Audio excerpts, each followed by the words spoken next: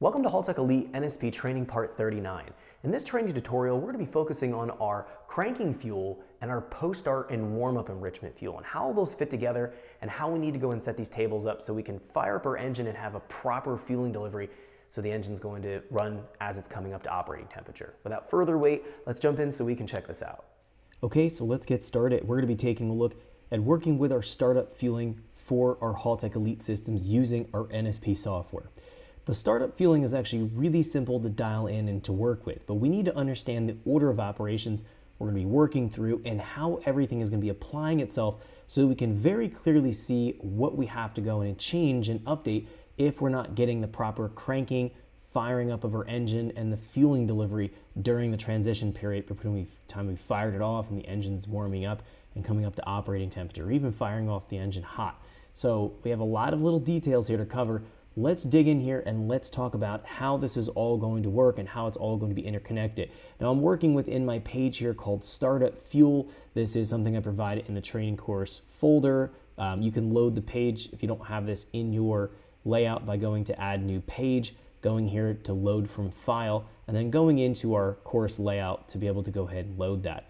So I've already done that. I don't need to go ahead and do anything further for loading it, and you should have this page located on your NSP screen right now to follow along. Okay, so taking a look here, we have a couple different tables to work with and to understand what's going on.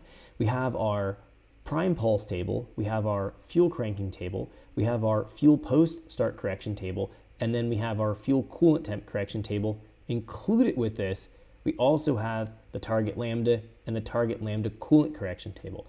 All of these work together in unison to allow the engine to fire up cold or warm and have successful cranking to firing. We don't want to find it takes 20 cranks to fire off the engine. We don't want to find that if we fire off the engine, it cranks up, fires up, and dies.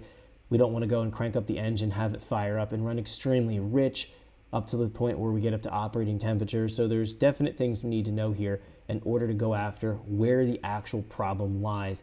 And what I have down here in terms of my logging channels and the tables that I have laid out here, this is all you're going to need to access in order to understand this process of what we need to edit and what we need to change if we're not getting successful results for getting our engine to crank up and fire. So before we dig into the tables and understanding the values in the tables here, let's just talk about fundamentally what's going on and understanding the order of operations. I find that's the easiest way to understand how the workflow or the flow of logic here is going within how our injector is being pulsed and opened and the fuel is being delivered to the engine. So let's break this down just fundamentally. And this will be pretty much for any standalone system, and this will even be applicable to OEM ECUs. So the way the OEM manufacturers are programming and working with tables like this.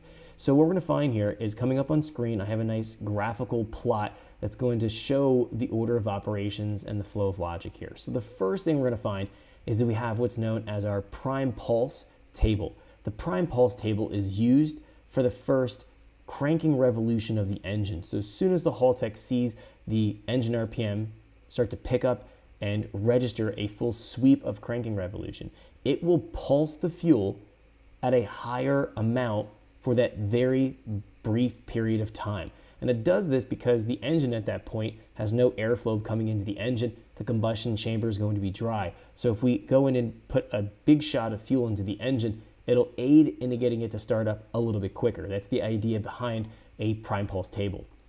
All right, so now that the engine has cranked for a revolution, it's going to be going into its normal cranking mode, and we're entering what's known as our fuel cranking table. This is going to be what provides the injector pulse width under that steady state cranking condition in order to give the fuel for it to fire off. Now ideally we want to crank and fire up in less than a second, so it won't spend much time in our fuel cranking table if everything's configured right.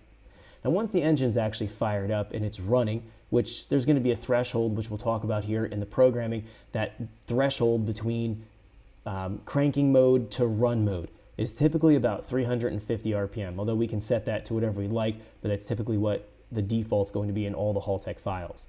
So once we've exceeded 350 RPM approximately, it'll consider the engine to be in the engine run state. And it's now going to enter our fuel post-start correction as well as our fuel coolant temp correction, otherwise known as a warm-up enrichment table. So we have these two tables being applied to each other. Now, when the engine actually goes above that cranking threshold, then it's considered to be in the runtime.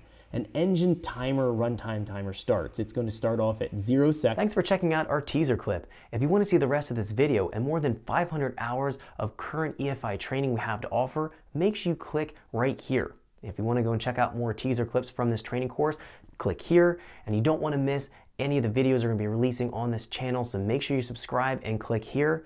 Thanks for watching, and I'll see you guys later.